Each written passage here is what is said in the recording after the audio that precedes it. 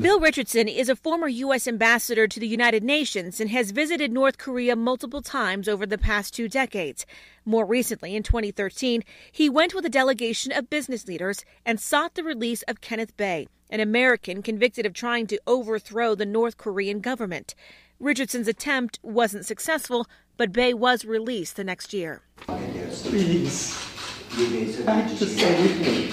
And there's Otto Warmbier, a University of Virginia student sentenced to 15 years in a North Korean prison after confessing to stealing a propaganda banner from a hotel. Well, I am trying to get him back.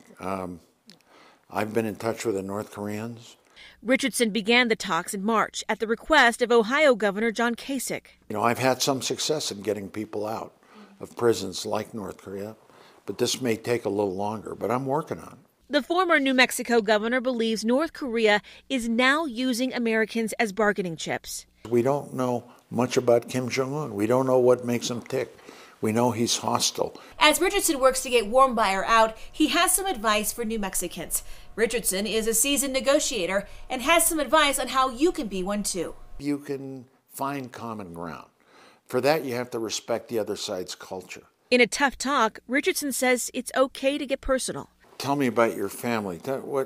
I hear you were a good baseball or soccer player. And a laugh can ease tension. He's done it before with some of the world's so-called baddest guys. I use morbid sense of humor. Like, all right, now they say you torture people. Where do you take them to torture? The fingernails. Where do you take people's fingernails?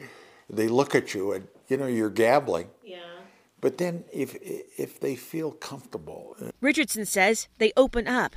These are techniques practiced in tense situations around the world and could help at your dinner table or office.